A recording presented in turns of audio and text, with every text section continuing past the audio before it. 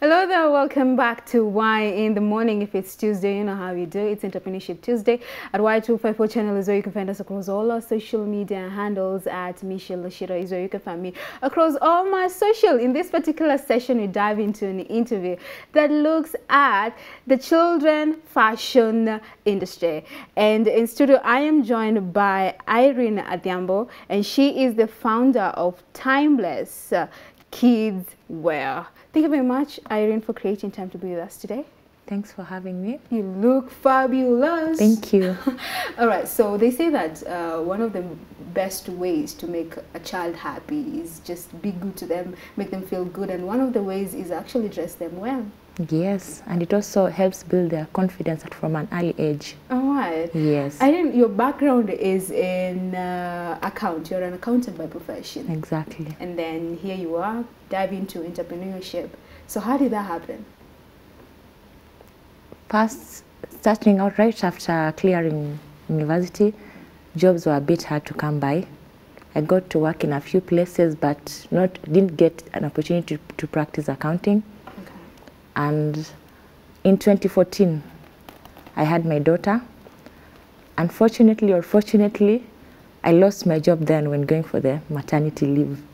So I went back home, started doing part-time jobs, mainly online jobs, online writing, and then I also did casual jobs like cooking chapatis to get a little income to feed the baby, because unfortunately the dad had abandoned us. Okay. So I was the one to take care of the baby, and people used to notice how I dressed my daughter. So I would always get compliments. Someone asked, "Where did you buy this?" Then I saw that as an opportunity. Why not start it as a business to make income and be able to provide for myself and the baby? So that's how Timeless Kids Wear was born. Fantastic. Yes. So, how were you able to raise capital? Because at this particular time, you have guys, friends who are asking you, where can I get an outfit like how you're dressing your child? So, how did you raise the capital? I would like to say I'm fortunate to have a very supportive family. My parents came through after we were abandoned, so my parents took me in, and my dad sponsored part of my, when I was going to start out afresh, he sponsored part of the cash I used. He gave me some rent money, and I took part of that rent money, 2,000. Because, you know, I deal in second-hand kids' outfits, so with second-hand, you don't have to have a lot of cash to start. Right. Yeah, so I just did with 2,000, went to the market, bought a few outfits, and that's how I started off.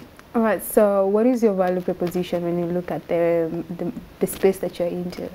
Sorry? Your value proposition, what is your niche in this market space? Mostly, I would say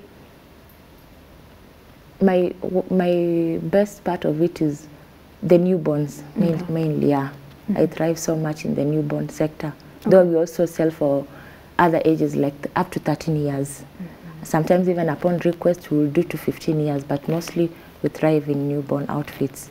Okay, yes. And when guys head on to your online space, which is Timeless Kids, right, across all social media handles? Yes, on Instagram and Facebook. Okay, so how do you guys, where do you outsource your outfits from? We get our outfits from Korogosho Market and from Gikomba Market. All right, but they're good quality at the end exactly, of the, at the end quality, of the day. Yes. All right, and how about the prices? Our prices are quite affordable. Our lowest is 50 shillings, and the highest is 900 for the outfits. And I also deal in kids' shoes. So for kids' shoes, the maximum price is 1,500. Okay. Yes. So for how long have you guys been running the business? We started in 2016 June. So by June this year, we'll be turning 5.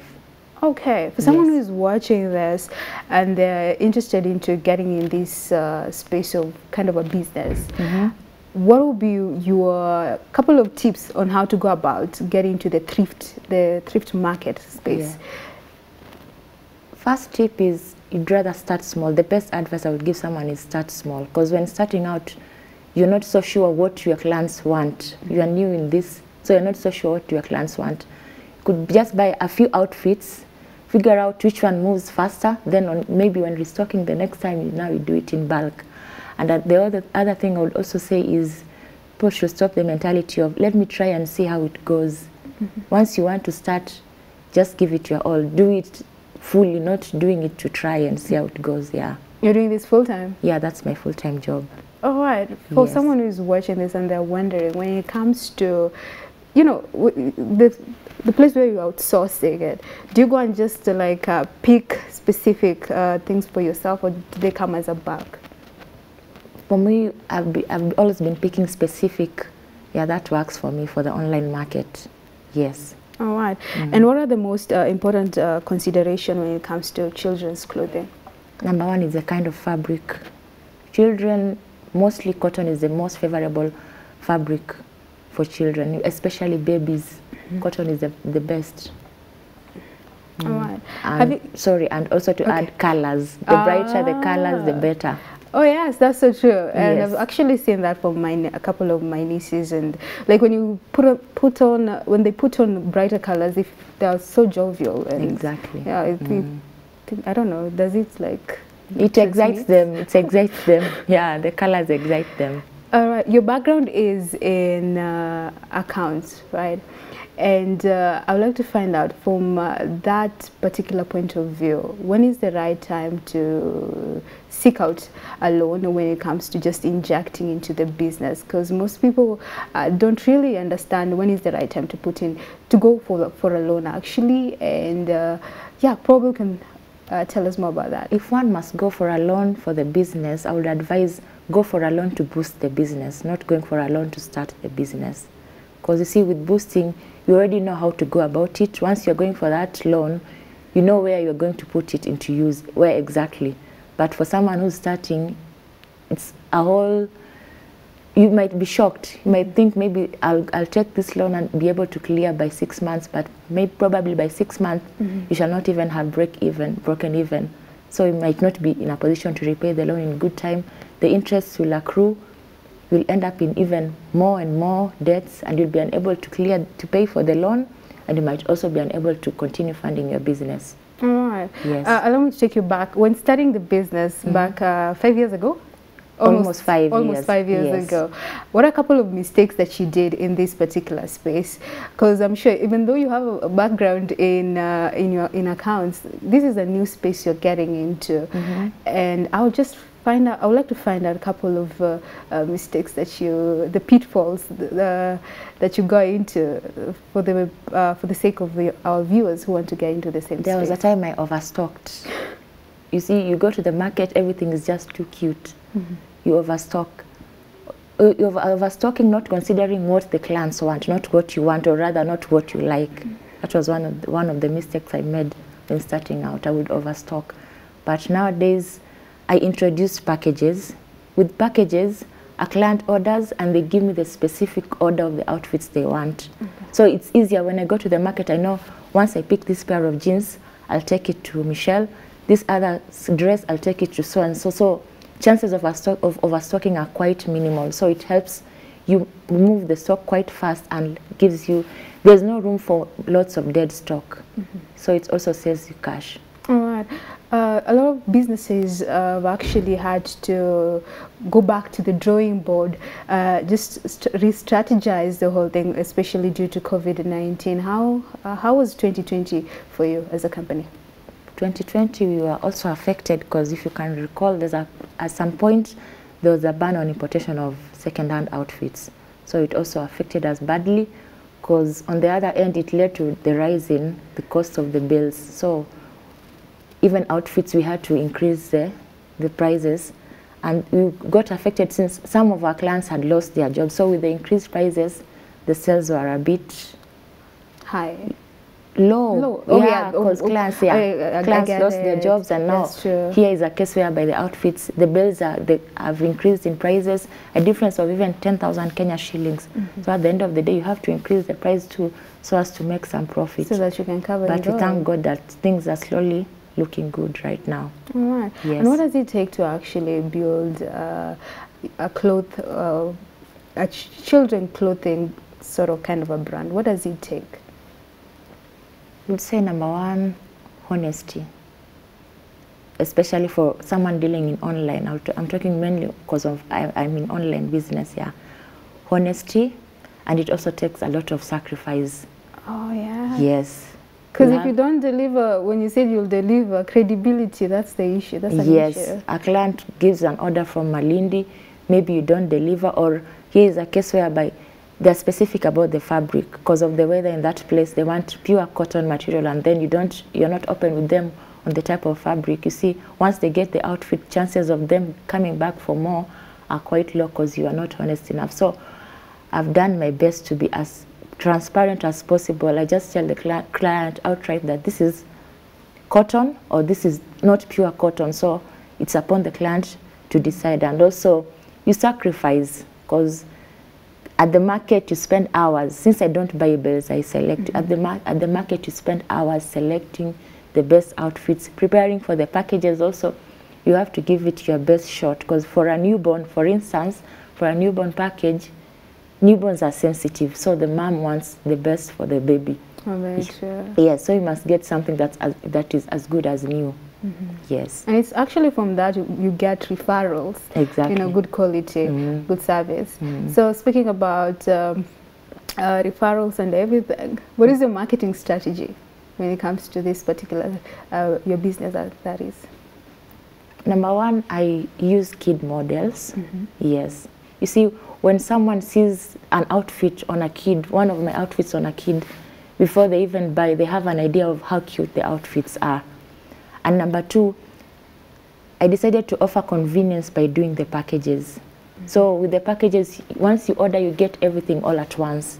You don't have to keep coming back and checking, okay, this time I buy jeans, next time I buy this, yeah. Okay, a couple of financial lessons that you've learned along the way. Number one, I've learned you count the cash once you have it. With online, you only count it as sale has been made once you have the cash at our hand. Because there are also, as much as people complain of con buyers, con sellers, there are also con buyers out there. And number two, I've learned that it's good to save the little you make.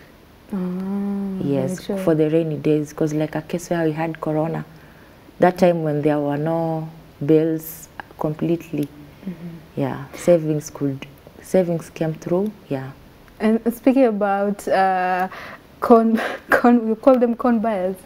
Yeah, they are you know, people have been saying, oh, online sellers are scammers. Yeah, they're not legit. Yeah, of which it's true, there are some who do that. So how do you curb the situation whereby when you're doing deliveries? So how do you curb that? Because you guys deliver countrywide. So how do you curb to the point whereby you ensure this is a legit client? Since we are based in Nairobi, for any client outside Nairobi, you have to send cash, full amount first, plus for the parcel fee before we send out your outfit. And for a client in Nairobi, you pay cash on delivery. And if you want to reserve an outfit, you also pay in full to reserve an outfit. All right. Yes. Then trust is a real big thing here. Exactly. Yeah, totally. It's a really big thing. Because if you're not careful, you might end up, you lose the cash and you also lose the clothes. So it's a double loss. Okay. Yes. So how big is the children's clothing market? I would say quite big. In fact, like my case, I've been there for 4 years plus, but I'm not able to cover everything, or rather cover everyone. Yes, because number one, the kids outgrow their outfits quite fast. That's very true. Yes. They grow quite very fast, yeah? All right, so let's look at a couple of challenges that you're facing in the business. The challenges, number one is getting a first-time client. Though nowadays, at least that one is, it gets better with time. The more you are in the industry, the more people find you to be legit. Yes, getting someone to trust you. For the first time, someone to send you cash for an outfit they've not seen. Yeah. And how do you build the aspect of credibility in your clients? Cool. For me, I tell you outright the fittings and everything, and then I also let you know about the fabric, the color. You know, at times the camera can distort the color of the outfit, so a client might not be sure. And I also allow room for exchange, just in case we deliver an outfit, it doesn't fit your baby. As long as you inform us within 24 hours and it's not washed, we allow room for exchange. So that one also makes the client comfortable to come back for more. because they know in case of anything, or in case they don't find the outfit appealing to them as far as maybe the prints, they can always return, even for those outside Nairobi. Okay. Yes. Fair enough. Fair enough. So let's look at the future. What is the vision like down? I don't want to give you a time frame. What's the future like looking for the timeless kidswear? In future, I would like to have like kids store, rather kids supermarket that mainly stocks the thrifted outfits in the major towns. Because at times online we've experienced, we've had a good time, or rather we've had some lessons along the way. We created lots of customers, we've had lots of followers online, but also would love to have a physical shop, or rather a major in major towns, whereby someone can just walk in at any time, buy the outfit immediately and go with it home immediately. So we're looking at opening stores. And I feel like that is so much possible. Yes, but still continue doing it online. Yes, for those who can't make it to the store. That's so true. I believe it can be done. Yes. It can be done. Yes. So what would be your advice for people who are keen into getting into business? Number one, patience. Business, you don't open a business today and become a millionaire by tomorrow evening. Patience is key, because you find different types of clients, so you have to deal with them. You have to find a way to deal with them, to tolerate some of them. Patience is all you need. And number two, also consistency, because consistency, I would say, is what has mainly kept me in business. I keep updating my stock, or rather I've always been restocking, posting new outfits every week. So with consistency, at least it builds the confidence of the clients that you are there in business to stay. Not someone will see you online today and then after 2 weeks you've disappeared again. Yeah. So consistency, patience, and working smart, and most importantly, God. Prayers, as you always say. Very true. So do you work alone, or do you have a team? I have a team. Yes, I have. How many? I have a team of 3. One of them is my dad.